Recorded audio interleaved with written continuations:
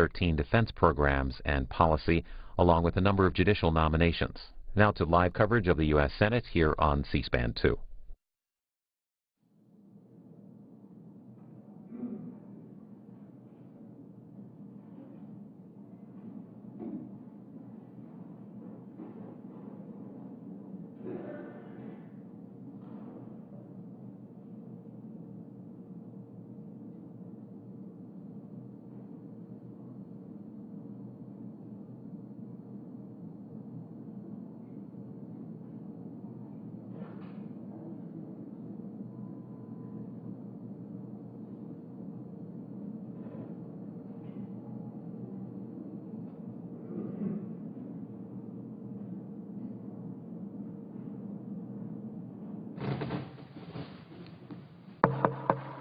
The Senate will come to order.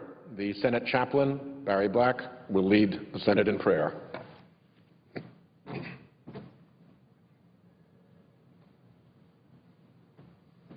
Let us pray.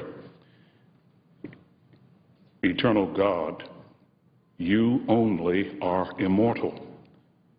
So today we offer our thanksgiving. Thank you for life and for opportunities to make our nation stronger. Thank you for the peace you give, even in the midst of storms. Use our senators today, filling them with strength and purpose. May they labor to encourage the right and correct the wrong. When they meet with reversal and failure, may they not become weary, but continue to work to fulfill your will. We pray in your sacred name. Amen. Please join me in reciting allegiance to our flag. I pledge allegiance to the flag of the United States of America and to the republic for which it stands, one nation, under God, indivisible, with liberty and justice for all.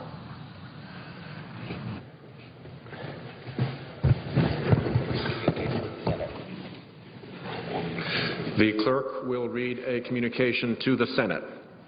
Washington, D.C., December 21st, 2012. To the Senate, under the provisions of Rule 1, Paragraph 3 of the Standing Rules of the Senate, I hereby appoint the Honorable Sheldon Whitehouse, a senator from the state of Rhode Island, to perform the duties of the chair.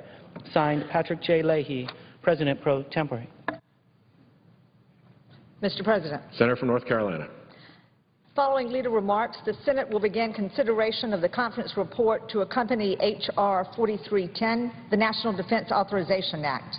The filing deadline for second-degree amendments to the emergency supplemental bill is 1:30 p.m. today. At approximately 2 p.m., there will be a roll call vote on adoption of the National Defense Conference report. We will work on an agreement for amendments in order to complete action on the supplemental as well as an agreement on FISA.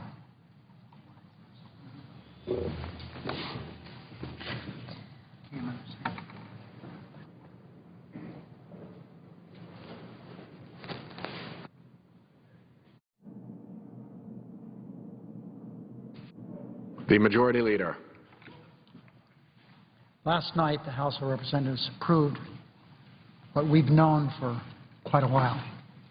Speaker Boehner's plan to raise taxes on 25 million middle-class taxpayers while handing out about $50,000 bonuses to millionaires and billionaires was dead on arrival. We said that yesterday. We knew the so-called Plan B was no plan at all. It couldn't pass the Senate. Turns out it couldn't pass the House either. It's too bad Speaker Boehner wasted a week in this futile political stunt, and that's all we can call it, Mr. President.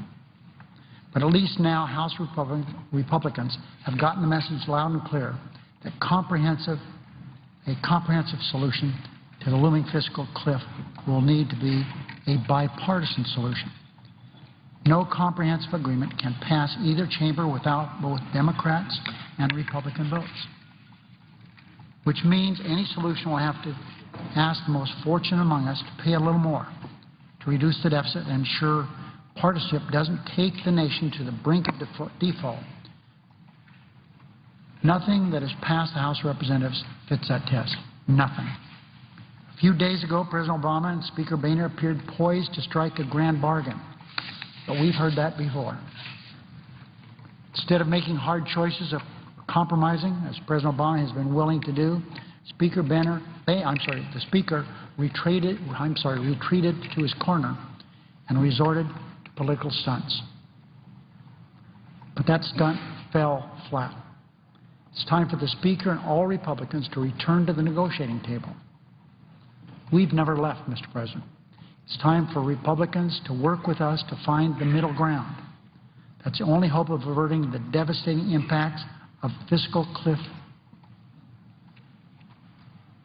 Mr. President, the fiscal cliff needs to be avoided. And in the meantime, the Speaker should bring the middle-class tax cut passed by the Senate 5 months ago to the floor of the House for a vote. We know it would pass. All he has to do is let Democrats vote with some Republicans. It'll pass. The clock is ticking until the nation goes over the fiscal cliff and taxes go up for every family in America. But there's still time for the Speaker to hit the brakes and avoid that cliff. We don't need the Thelma and Louise projection over that cliff, Mr. President. The Senate-passed bill would protect 98% of families and 97% of small businesses from crippling tax hikes, while President Obama and the Speaker work toward a compromise agreement. And that agreement should be comprehensive.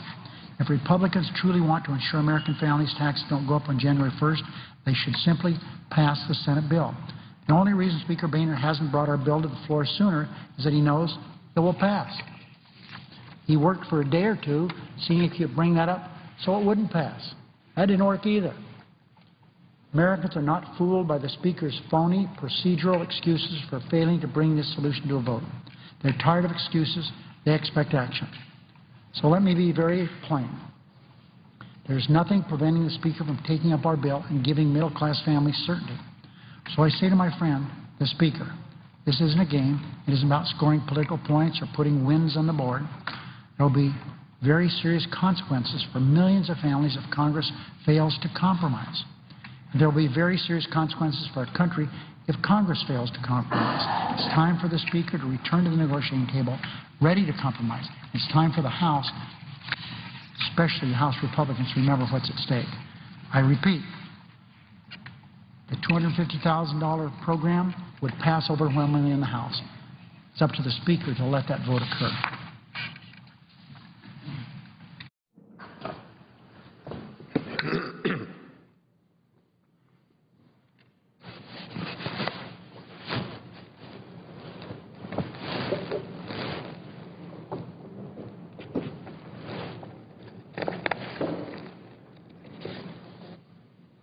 Mr. President. The Republican leader. Most people, of course, are focused today on what happened last night over in the House. I'd like to focus on a press conference that congressional Democrats held just a few hours earlier. Here were the leaders of the Democratic Party here in the Senate, other than the President. These are the folks with the greatest responsibility for protecting the American people from a massive tax hike coming in January. And what did they do? They stood in front of the cameras and laughed. They giggled at a bunch of bad jokes and told the American people they didn't plan to do anything this week. Nothing. Absolutely nothing. Democrats in the House vowed they wouldn't vote for this bill. The majority leader vowed he'd ignore it if it made it out of the House and landed in the Senate. And the President vowed he'd veto it if it made it out of the Senate. So Democrats spent all day yesterday, literally all day yesterday, defeating a bill that would have made current tax rates permanent for more than 99% of Americans, and they laughed about it. 10 days to go until the fiscal cliff, and they laughed about it. Now, I don't know if anybody's looked at a calendar lately, but we're about out of time here, folks. This isn't funny. People's livelihoods are at stake here. The U.S. economy is at stake here. Millions upon millions of families are counting on us to do something Look, it's the President's job. It's his job to find a solution that can pass the Congress. He's the only one who can do it. This isn't John Boehner's problem to solve. He's done his part. He's bent over backwards. Mr. President, how about rallying your party around a solution? How about getting Democrats to support something? I've said it many times before, we simply cannot solve the problems we face unless and until the President of the United States either finds the will or develops the ability to lead. This is a moment that calls for presidential leadership.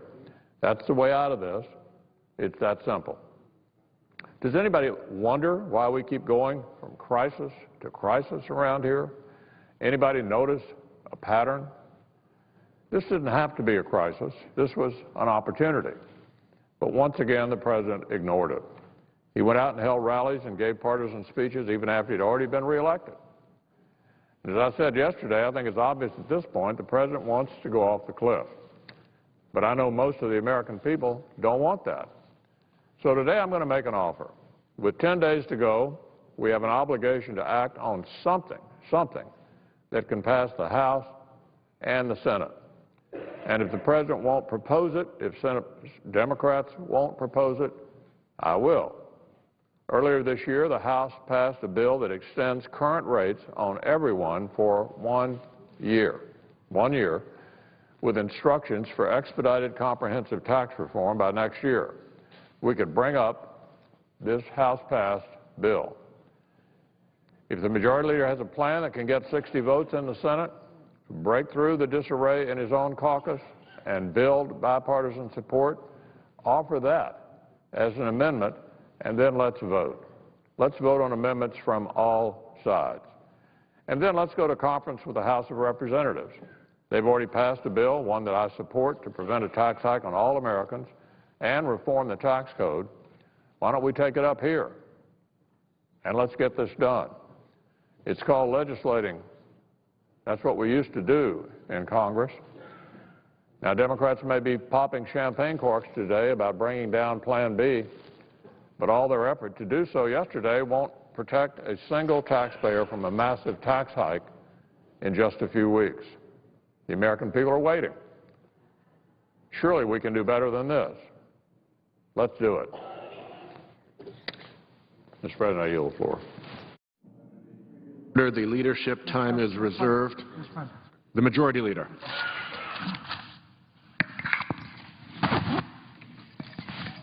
Mr. President, if this weren't such a serious situation we face ourselves, it would be laughable. Can you imagine saying that we should defeat a bill that we've already defeated? We voted on the proposal. The same time we voted to pass that protecting middle-class Americans. That passed the Senate. One, to give the richest to the rich, a tax continuation of the breaks they get. As I indicated, the proposal they had about another $50,000 for each of them was defeated here. It was defeated in the Senate. So my friend, and he is my friend, the Republican leader, is struggling to find a way to blame Democrats. And it's a struggle. Trying to blame us for the failure of the House to pass the Speaker's bill. The House is led by the Republicans. Their margin narrowed. It'll be better for the country after the first year. But right now, he controls the House by a wide margin. I've served in the House. The Speaker is all-powerful in the House. To blame us for that travesty that took place over there, Mr. President, that is pretty incredible. As I tried to say in my remarks here, Mr. President, couldn't we at least protect the middle class? My friend complains that the President hasn't done enough. He put forward a proposal that has received criticism from Democrats because he was too generous with Speaker Boehner. But the President believes, as he said several times, Both sides may have to make hard choices. President released a balanced $2.4 trillion program. It's pretty good. It would alleviate the fiscal cliff.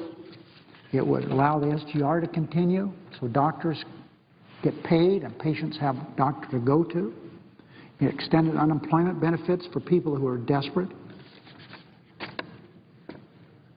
It's true there's a crisis here, but it's because the House Republicans refused to pass the Senate-passed tax bill. It's because the Republicans in the House are fighting among themselves. The Republican leader seeks to pass the House-passed bill, but we've already turned that bill down. The real answer lies in the Speaker who controls the House of Representatives, talking to the President and working things out.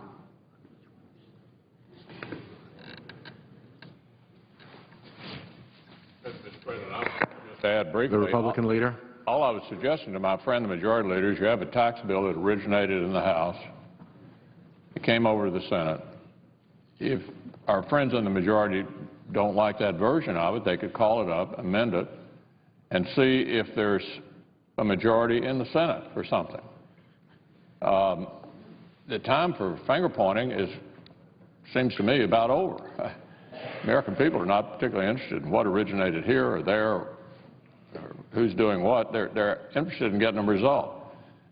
And I was just trying to be helpful in suggesting you've got a tax bill that came over from the House. You've got a majority here. You could take it up, offer amendments, see if there's something that can achieve a majority of the Senate rather than just complaining because the House didn't pass something yesterday. That isn't going to solve the problem. Somehow, some way, we need to find a way forward here, and I hope we can in the coming week. Mr. President, Majority Leader. I hope we can too. But this is really quite remarkable. I'm told that members from this body went and talked to the Republican caucus yesterday saying, send us your Plan B, and the Democrats over here will take care of it and send you back something that you'll like better. Mr. President, we can all see what's happened in the press. Now, I like John Boehner, but gee whiz, I mean, this is a pretty big political battering he's taken. What he should do is allow a vote in the House of Representatives on a bipartisan bill. It will pass. Democrats will vote for it. Some Republicans will vote for it. That's what we're supposed to do. But he's trying to pass everything with that majority that he has that can't agree on anything among themselves. Bring in the Democrats. That's what the country was set up. Our founding fathers set it up that way. But he wants some other method where everything is done by a slim majority that they have. This is absolutely incredible, Mr. President, and we believe that the Speaker should be concerned. I'm confident he is, but maybe he's more concerned, as some have said, about his election to be returned as Speaker. He should be more concerned about what's going to happen to the country. If he showed leadership and walked out there and said, this is the right thing for the country, we're all going to vote on this, Democrats would vote for it, and enough Republicans would vote for it to pass something that would take us away from that fiscal cliff. But this brinksmanship and this silliness that's going on over there, that you wouldn't do an 8th grade government election. President, The Republican I would leader. only add that time for finger-pointing is gradually running out here. The American people know we have a president, they know we have a Senate, and they know we have a House. And they're actually waiting whether we're going to solve this problem before the end of the year.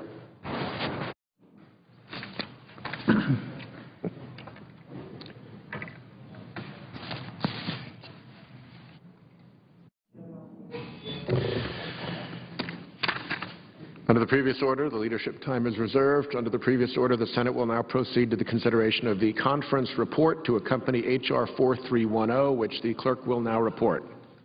Conference report to accompany H.R. 4310, the Committee of Conference on the disagreeing votes of the two houses on the amendment of the Senate to the bill H.R. 4310 to authorize appropriations for fiscal year 2013 for military activities of the Department of Defense and so forth, and for other purposes, having met, have agreed that the House recede from its disagreement to the amendment of the Senate and agree to the same with an amendment, and the Senate agree to the same, signed by a majority of the conferees on the part of both houses. Under the previous order, there will now be up to 1 hour of debate equally divided and controlled between the two leaders or their designees prior to a vote on adoption of the conference report.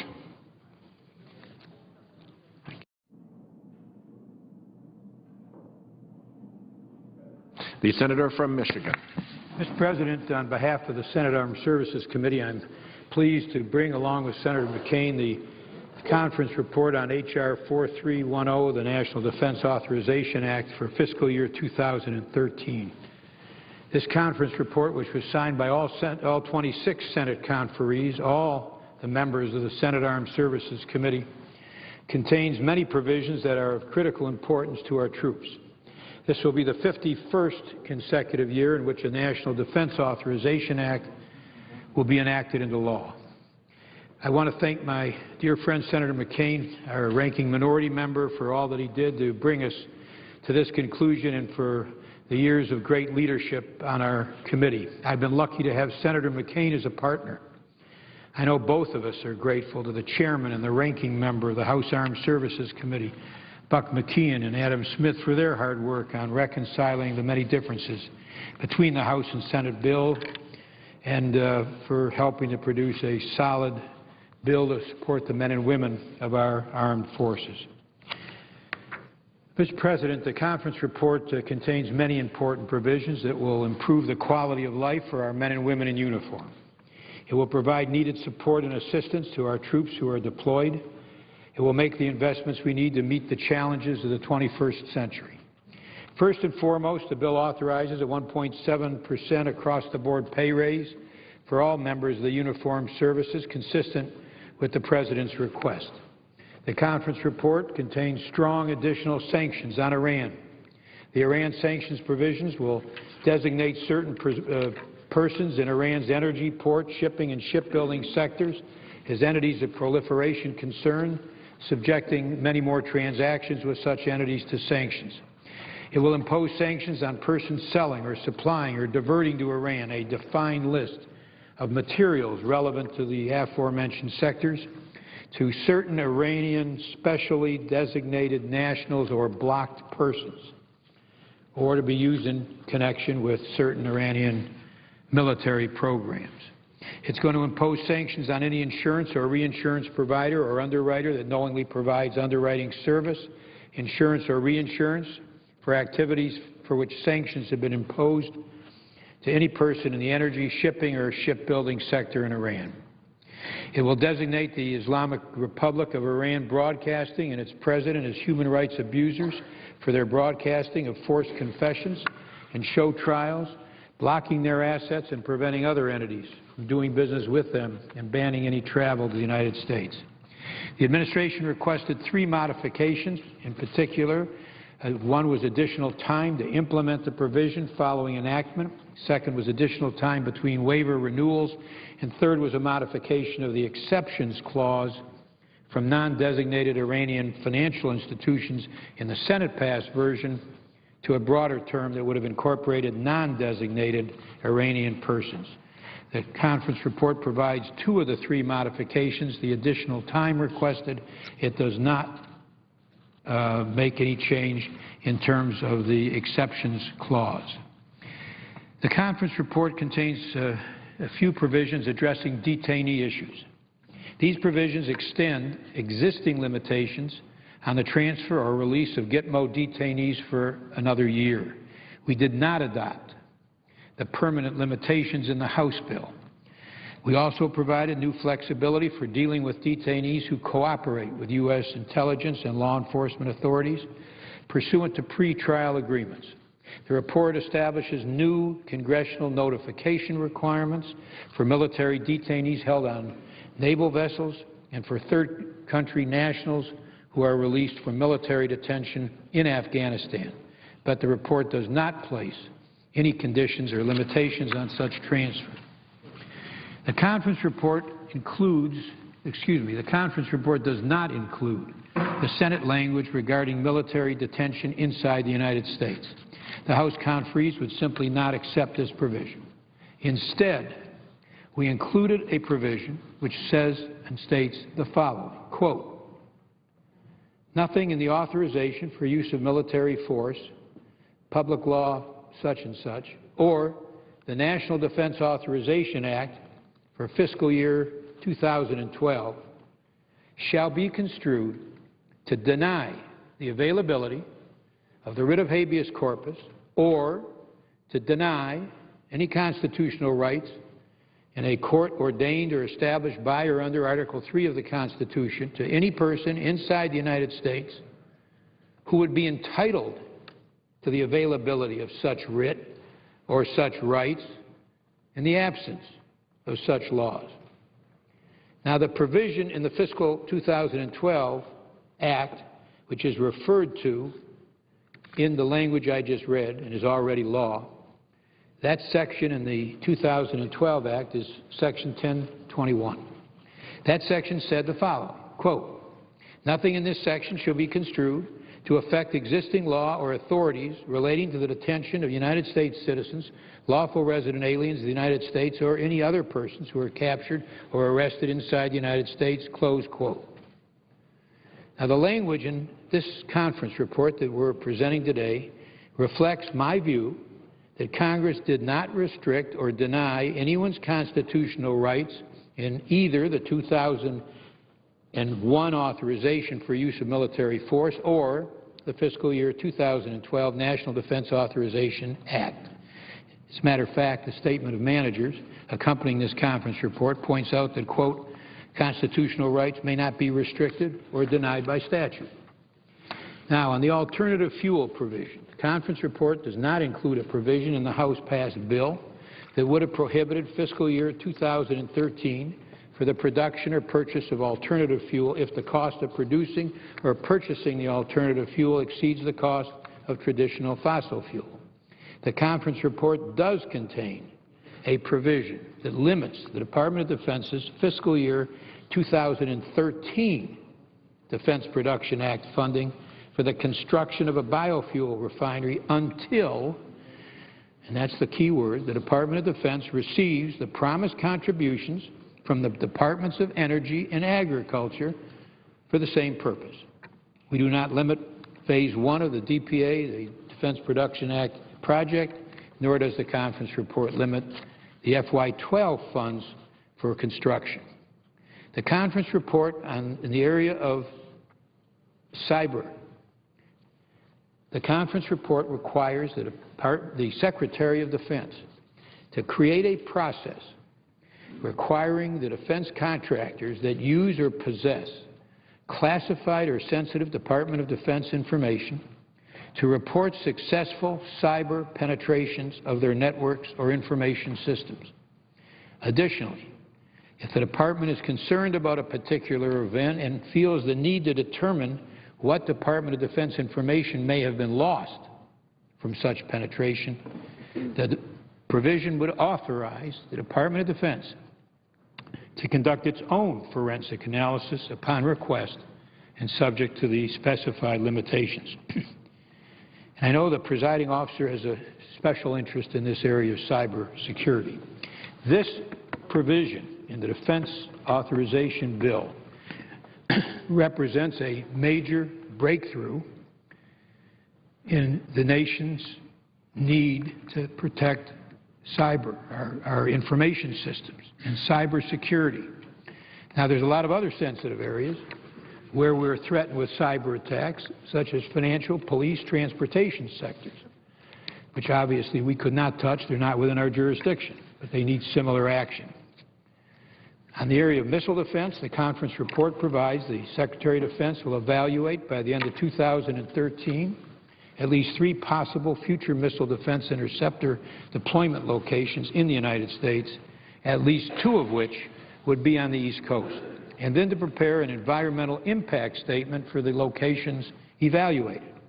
It would also require the Director of Missile Defense Agency to protect a contingency plan for deployment of an additional interceptor site in case the President decides to proceed with such a deployment. However, the conference report does not mandate, nor does it authorize, the deployment of any missile defense site and does not require the Defense Department to submit a deployment plan to the Congress.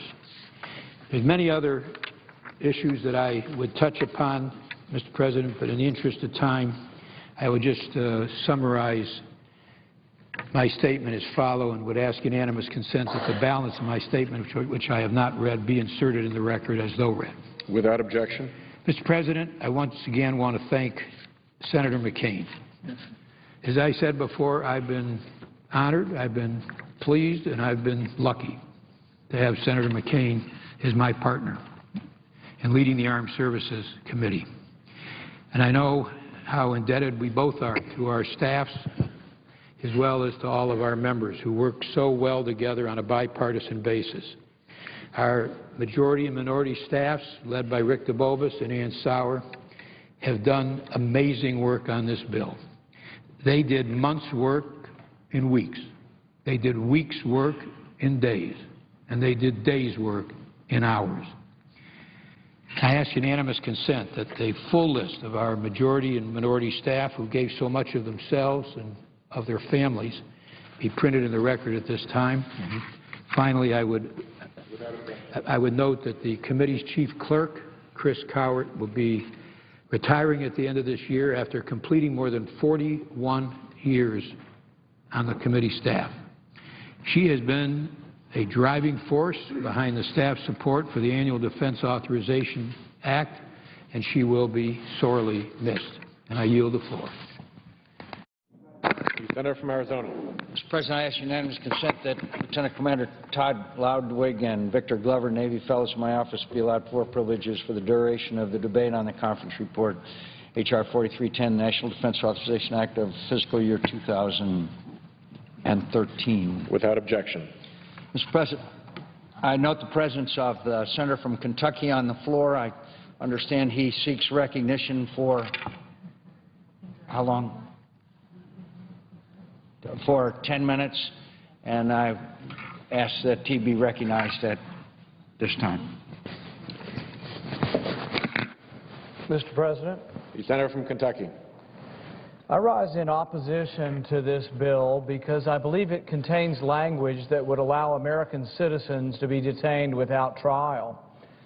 Now, the other side has argued that that isn't true, that you will be eligible for your constitutional rights if you get into an Article III court or a constitutional court. But here's the rub. You have to be eligible. Who decides whether you're eligible for the court or not? It's an arbitrary decision, and this is what this debate has been over. So don't let the wool be pulled over your eyes to think that you have a protection and that you will get a trial by jury if accused of a crime. We had protection in this bill. We passed an amendment that specifically said if you're an American citizen or here legally in the country, you would get a trial by jury. It was explicitly stated, and it's been removed in the conference committee. It's been removed because they want the ability to hold American citizens without trial in our country. This is so fundamentally wrong and goes against everything we stand for as a country that it can't go unnoticed and should be pointed out. Now, proponents of indefinite detention without trial say that an accusation alone is sufficient, that these crimes are so heinous that trials are unnecessary. They will show you pictures of foreigners in foreign dress from foreign lands and say that that's what this debate is about. It is untrue. This debate is about American citizens accused of crimes in the United States. Make no mistake that the faces of terrorism include awful people who should be punished to the full extent of the law. But the same portrait of evil could be drawn of domestic terrorists, of domestic terror and domestic violence. One could parade pictures of Charles Manson, of Timothy McVeigh, the Oklahoma bomber, of Jeffrey Dahmer. And people would cry out that they don't deserve a trial either. But when we think about it, when most Americans understand at some level that when you're accused of a crime in our country, you get a trial. You get a trial by a jury of your peers, no matter how heinous your crime is, no matter how awful you are, we give you a trial. This bill takes away that right and says that if someone thinks you're dangerous, we'll hold you without a trial. It's an abomination. It should not stand. Most Americans understand that you are accused of a crime doesn't make you guilty of a crime. You get your day in court. Now, some here may not care when they determine that they're going to detain Ahmed or Yusuf or Ibrahim, but many Americans and innocents are named Ahmed and Yusuf and Ibrahim. Many Americans are named Saul or David or Isaac. Is our memory so short that we don't understand the danger of allowing detention without trial? Is our memory so short that we don't understand the havoc that bias and bigotry can do when unrestrained by law? Your trial by jury is your last defense against tyranny, your last defense against oppression. We have locked up Arabs, we have locked up Jews, we have locked up the Japanese. Do you not want to retain your right to trial by jury? Do you want to allow the whims of government to come forward and lock up who they please without being tried? In our not-too-distant past, Americans named Ozaki or Ichiro or Yuki were indefinitely detained by the tens of thousands without trial, without accusation. Will America only begin to regret our loss of trial by jury when the people have names like Smith and Jones? But mark your words, this is about people named Smith and Jones, or people named David or Saul or Isaac or Ahmed or Ibrahim. This is about all Americans and whether or not you will have due process, whether or not you will have the protections of the law. We are told, though, that these people are so evil and so dangerous that we can't allow trials. But trial by jury is who we are. Trial by jury is that shining beacon on a hill that people around the world wish to emulate. It's why people came here. It's why we are exceptional as a people. It isn't the color of our skin. It's our ideas. It's the right to trial by jury that is looked to as a beacon of hope for people around the world, and we're willing to discard it out of fear. It's a shame to scrap the very rights that make us exceptional as a people. Proponents of indefinite detention will argue that we are a good people and that we will never unjustly detain people. I don't dispute their intentions or impute bad motives to them, but what I will say is remember what Madison said. Madison said that if a government were comprised of angels, we wouldn't need the chains of the Constitution. We wouldn't need to bind your representatives and restrain them from doing bad things to good people. If men were angels, if all men in government were angels, we wouldn't need these rules. But all men in government aren't angels now and never will be, and there is always the danger that someday someone will be elected who would take the rights away of the Japanese. It happened once. Who would take the rights away of Jews or the rights away of Arabs. We are told by these people who believe in indefinite detention that the battle is everywhere. Now, if the battle is everywhere, your liberties are nowhere. If the battle is without end, when will they return your liberties? When will your rights be restored if the battle has no end and the battlefield is limitless and the war is endless? When will your rights be restored? It is not a temporary or limited suspension of your right to trial by jury, but an unlimited, unbounded relinquishment of the right to trial by jury without length or duration. We are told that limiting the right to trial by jury is justified under the law of war. Am I the only one uncomfortable applying the law of war to American citizens accused of crimes in the United States? Is the law of war a euphemism for martial law? What is the law of war except for something to go around the Constitution?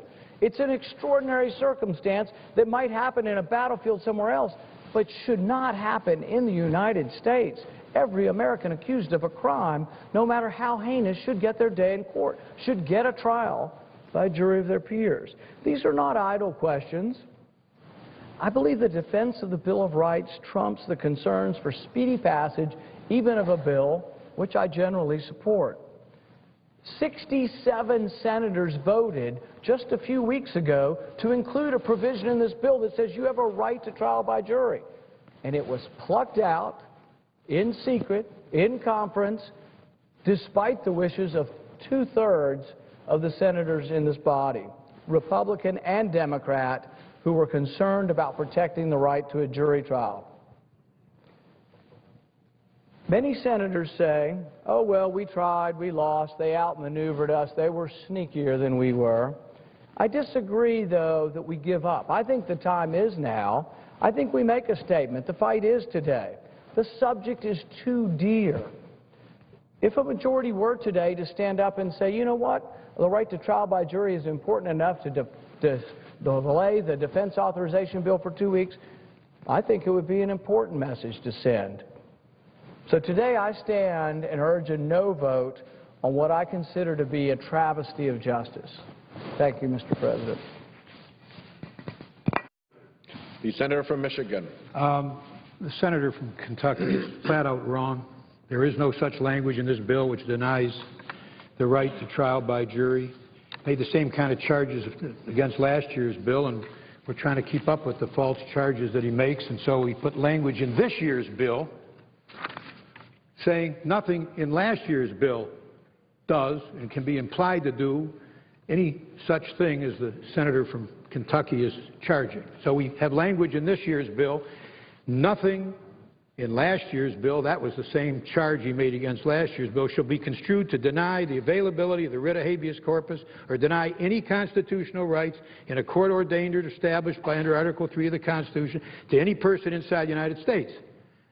And then he makes, I think, a totally outlandish charge, which is that, well, okay, so we were outmaneuvered and they were sneakier than we were. Where does that come from? What's the basis for that kind of a charge against Senator McCain and myself? We have put language in this bill which makes it absolutely clear that nothing that we have adopted here in this Senate does anything like the senator from Kentucky says, denying people the right to jury trial. So I totally reject his argument. He does not quote any language in this bill that does what he says this bill does. He actually started, the senator from Kentucky actually started his statement by saying this bill has language which will deny the trial by jury. What language? What page? Makes the allegation and just sort of leaves it sit there. Well, it's flat out wrong. I yield the floor. Senator from South Carolina. Thank you. One, I want to congratulate the authors and the managers of the bill in the House for coming up with, I think, a very good bill for our military. Pay raises, trying to increase defenses, and I don't mind saying I think we're at war. I know the presiding officer believes that. How long does the war last? I don't know. I can't tell you. Am I supposed to know that? Can we not fight it unless we know the date it ends? America, is it part of the battlefield? You tell me. Where do you think they want to hit us the most? What do you think al-Qaeda would love to do more than anything else? Come here and destroy the building I'm speaking in. And the only reason they can't get here yet is because we're fighting them over there. We're gathering good intelligence. We're taking the war to them. Our intelligence agencies, our FBI, our military, our CIA, they're all over the world tracking these crazy people so they can't get here. So to suggest that I can't tell you when the war ends, therefore we got to turn it into a crime, is dangerous and absurd. Did they know when Germany was going to fall? Berlin? Did they know when Tokyo was going to fall? What happened to the German saboteurs who landed in Long Island during World War II? They were captured by the FBI and turned over to the military. What happened to the American citizens that were helping the German saboteurs? They were held as enemy combatants. To my good friend from Kentucky, I don't doubt your passion. I don't doubt your sincerity. I doubt your judgment on these issues. The Supreme Court has spoken 3 different times. And recently, just less than 6 or 7 years ago, an American citizen was caught helping the Taliban in Afghanistan, and they said you could hold one of our own as an enemy combatant until the hostilities cease, and that is a hard time to figure. Well, let's get this right. If an American citizen helping the Taliban in Afghanistan kill our soldiers can be captured and held as an enemy combatant according to the Supreme Court, what kind of world will we live in if the al-Qaeda collaborator American citizen attacked us here trying to kill us on our own homeland, to say, well, that doesn't count? You're no longer at war because we're here in America. That you got to read them their rights and give them a lawyer, and you can't hold them for military intelligence gathering purposes. My good friend doesn't understand that in fighting a war, the goal is to win the war, is to defeat the enemy. In fighting a crime, is designed to hold somebody accountable for a legal wrong. I've been a military lawyer for 30 years. He may not understand the law of war, but I do. And the Supreme Court does. And the Supreme Court has said in World War II and in this war, if an American citizen collaborates with the enemy, they will be given due process under the law of war. A federal judge will hear the claim, I am wrongly held.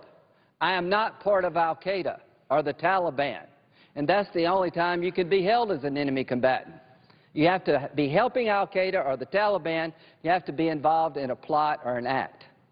If the federal judge agrees with the government, yes, you are in fact, there is evidence to suggest you're helping the Taliban or al-Qaeda. I think most Americans would say it's reasonable to hold that person to find out what they know about this attack and future attacks. Can you imagine what would happen in this country if 3 people were running up the Capitol steps to blow up the Capitol? One of them survived. One of them was an American citizen. We couldn't hold them and question them. Where did you train? Is there any other attack planned? What do you know? Who did you work with? That we'd have to say within hours or a day or two, here's your lawyer, you got a right to remain silent. Can you imagine what would have happened in World War II? If the American citizens who helped the Nazis, we turned that into a common crime? The difference between me and the senator from Kentucky is that I believe with all my heart and soul that the al-Qaeda, Taliban groups are at war with us and are trying to come to our homeland. And I know they're trying to find American citizens to help them, and they will. There's never been a war in America where somebody within the American citizen community did not collaborate with the enemy. That is happening today. And when that day comes and we capture that person, I want as an option the ability to hold them as an enemy combatant like we have in other wars. They will get their day in court, but they will not be read their rights or given a lawyer on the spot, because that would stop intelligence gathering. So to the managers of this bill, to the men and women in the House who send it over here, thank God that you chose a balance between due process and common sense. And all I will say is that the way we found bin Laden was not through torture. And I'm offended by that, as Senator McCain and Senator Levin. The way we tracked down bin Laden is that we had people held at Gitmo for years under the law of war. We don't try you or let you go. When you capture somebody on the battlefield, you don't hold a trial, you hold the prisoner to try to gather intelligence and keep them off the battlefield. And through that process, over years, the Bush administration and the Obama administration put together the puzzle about bin Laden. It wasn't because of waterboarding. It's because this country had available to it the law of war detention that allows to hold people and get to know them over time and make sure they could not go back to the fight. And good questioning and good interrogation techniques led to finding bin Laden. What the senator from Kentucky is saying, that would not be available to us as a nation if an American citizen were involved attacking us on the homeland. What an absurd result. That if an American citizen joined with al-Qaeda to kill everybody in this room, for some unknown reason, we would turn that into a crime rather than an act of war. If you collaborate with al-Qaeda or the Taliban, two things can happen to you. You can get killed, you can get captured. And you will get a trial one day, most likely, and nobody's restricting your trial rights. What Senator Levin said is true. There's nothing in here restricting the right of trial. What's in here is giving us the option to hold someone as an enemy combatant so you don't have to Mirandize them and turn an act of war into a crime. And it won't be long, I'm afraid, before this theory is tested in reality. The enemy is afoot. They're trying to penetrate our homeland. They're seeking aid and comfort from Americans within our own country who are going to side with the enemy, unfortunately.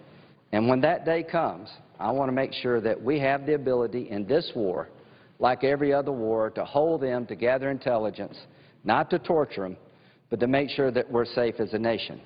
Due process, yes. Under the law of war, it must be so. If we turn this war into a crime, we're going to regret it. And if you don't believe we're at war, then I just could not disagree with you more. And I cannot tell you when the war ends, but I won't tell you how it ends. This is how it's going to end.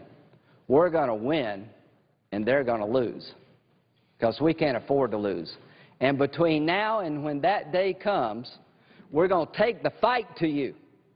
If we find an American citizen helping the enemy overseas, this president ordered the killing by drone of al-Awlaki, an American citizen, overseas. I believe it was Yemen. And the president said, I have ample evidence he is now assisting al-Qaeda overseas to attack American targets. I'm going to take him out. Well done, Mr. President. Well done, Mr. President. Now, if most of us agree you can kill an American citizen helping al-Qaeda kill us overseas, you can't capture an American citizen helping al-Qaeda here at home and hold them for questioning under the law of war? What an absurd result. So I not only am going to vote for this bill, I'm going to celebrate the fact that we've done nothing to stop a trial right. As Senator Levin said, there's not one thing in this bill restricts your right to a trial. What we do have in this bill is the recognition we're at war, and we retain as an option that has not been used. There is no American citizen in law of war detention, but there may be a need for that one day, and we retain that right under this bill. Gentleman yield for a question very briefly.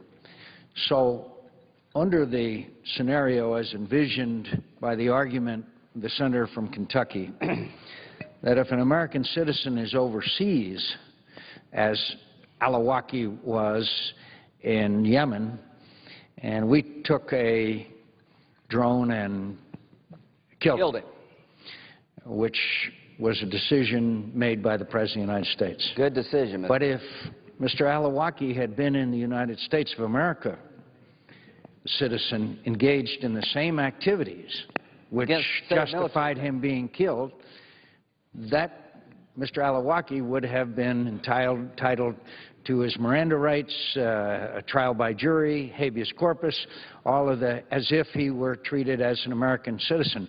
I don't think many people would quite understand that distinction of geography. Well, it makes no sense, Senator McCain, and he would be entitled to a habeas hearing if he were caught here in the United States, but he would be held under the law of war because the allegation against him is not that he committed a crime, that he's collaborating with the enemy. So, yes, you could have a scenario under the Senator from Kentucky's view of things, that we could kill somebody, an American citizen, overseas helping the enemy kill our troops, but if they made it here at home or joined with al-Qaeda here at home, all of a sudden we got to give them a lawyer and read them their rights, and we can't hold them for under law of war detention to find out what they know about an impending attack. That makes absolutely no sense. The Supreme Court has rejected that kind of thinking. So I hope that day never comes, but I can tell you this. I don't know when the war is over. He's right about that, but I know this. As long as I'm in the Senate, we're going to fight it. And we're going to fight it as a war, not a crime. Gentlemen, we yield back. From every indication in the Middle East that we see and around the world, al-Qaeda is on the way back, far from being defeated. And I just want to make an additional comment to my friend, Senator Levin, the chairman who I've had the honor of bringing these bills to the floor with and working together with for 25 years, and I was tempted to leave it unresponded to, but a statement that the senator from Kentucky made, well, they were sneakier than we were. I just have to say to the chairman, I don't think that you have ever conducted our committee and our deliberations and our work here on the floor and in conference in any way as being sneaky. So I categorically reject that kind of comment, and I don't think it's worthy of the performance that you have provided to this committee. I very much thank my dear friend from Arizona. Senator from Michigan. And I thank Presiding Officer. Only one thing I'll add to this subject before I know the Senator from Arkansas seeks to speak, and we're going to run out of time soon, is that the provision which was in our bill, which both the ranking member and myself voted for, which was stricken, one of the arguments against it was made by the ACLU. So when our friend from Kentucky talks about something in this bill which denies the right to jury trial, and the proof that he gives for that is something that's not in the bill, which violates logic to begin with. But putting that aside, one of the arguments against keeping it in the bill was made by the American Civil Liberties Union, and surely they believe that people's rights to trial and jury trial should not be denied. So the allegations that were made by the senator from Kentucky are wrong. There is absolutely no substantiation for them, including the one which was just referred to by Senator McCain. But the statement that he makes, that there's language in this bill. Here's the bill. Where's the senator from Kentucky? What page of the bill is he referring to? The language that he says denies people the right to trial. It's just simply not there, and I yield the floor. Mr. President. Senator from Arkansas. Thank you, Mr. President. I'm going to try to keep my remarks to about 5 minutes here. I would first, though, like to thank Senators Levin and McCain for their leadership on this legislation. They really set the tone, and they've been good role models for the entire Senate on how legislation should be conducted. So I want to thank both of them. I think many of my colleagues feel the very same way, that we appreciate how they've handled the National Defense Authorization. It's been a massive undertaking, and sometimes, as we know, we have a lot of gridlock around here, but because of the way they've handled it, they've been able to get this bill to this point. Mr. President, I'm not going to object to this bill at all. At one point I thought about it because I am so upset. In fact, my staff has even said livid, and I have been livid about how one item has been handled by the Air Force here, and that is, as we all know, about 10 months ago, the Air Force came out with a proposed force restructure, and that included taking an A-10 unit away from the Arkansas Air National Guard that's based in Fort Smith, Arkansas. Well, understandably, when something like that happens, you have questions. So 10 months ago, I started asking, why are you doing this? Give me your analysis. Give me how much money are you going to save? Are you aware that you have Fort Chaffee right off the end of the runway? I want to talk about that in just a minute. Are you aware that this just went through a BRAC? that they had F-16s there, now they have A-10s, and the BRAC Commission has gone through this process, and they said this is the best place you can have A-10s right here in Fort Smith, Arkansas. And so we basically got stonewalled. They never gave us any analysis, wouldn't tell us any of their numbers, wouldn't tell us how much this is costing, how much this is saving. They just absolutely stonewalled, not just my office, but they stonewalled the whole Congress as far as I know. I mean, I've talked to people all over this place on the Senate side and the House side. They never got any numbers. Finally, just in the last few weeks, in talking to members of the Air Force that have stars on their shoulders, they've told me, well, there was no business analysis. There was no base-by-base analysis here. Basically, what this boils down to is we need to make some cuts, and, you know, more or less your number came up. And they go back to the one flying mission per state. We can talk about that more if we want to. But the problem is we are in a budget environment where we're having downward pressure on military spending. We know that. We're going to have to make military cuts, not just this year, but in the out years. There's no doubt about it. The United States Air Force should always count the cost. They should always make a determination on how much these things cost, how much they save. They didn't do that here. They should also know that we're going to have a smaller force in the future. So as we wean out some units, and it's going to happen, it's going to be painful, people aren't going to like it, but you should keep the best units you have, the strongest units you have. And the 188th in Fort Smith, Arkansas is the best unit in the system. And I say that objectively because there are numbers to back that up. It's the cheapest to operate, even though it went through the transition from F-16s to A-10s just a few years ago. They've already deployed twice. They've deployed twice. One reason they got extended in a deployment was because another A-10 unit wasn't ready. And what this does is this puts those pilots, those men and women in uniform who just got back from Afghanistan, they get off the plane, they're being hugged by their spouses and their children and their community, and basically the Air Force is giving them a pink slip. Now, the ultimate slap in the face happened just this week when the National Guard Bureau had the audacity to contact the 188th Flying Wing in Fort Smith and say, hey, by the way, could you deploy one more time? There's another unit that's not ready. Can you deploy one more time? It's just astonishing that the Air Force would do this. But we had a commission in there. The commission didn't survive. I think, you know, I've talked about that with several of my colleagues that are on the conference. Even though this wing has had more nautical miles of military training than any other unit in the Air National Guard, even though it's closer to proximity to its flying range, its bombing range, than any other unit, it's the best setup in all of North America to have the 188th where it is located in Fort Smith and in Fort Chaffee, which is the Army National Guard, basically their national training center right there. They love to train with A-10s. We're talking about close air support vehicles here. I don't think the Air Force took that in consideration for 1 minute. I think they made an arbitrary decision here. I don't think it's in our national interest. I don't think it's in the interest of our national security. And I'm just putting people on notice that this fight isn't over. I understand about the downward pressure. I get all that stuff, but this fight is not over. But I'm not going to object to this bill today. I am going to vote for its passage. And again, I want to thank the chairman and the ranking member for their great leadership on this. Thank you, Mr. President. Mr. President.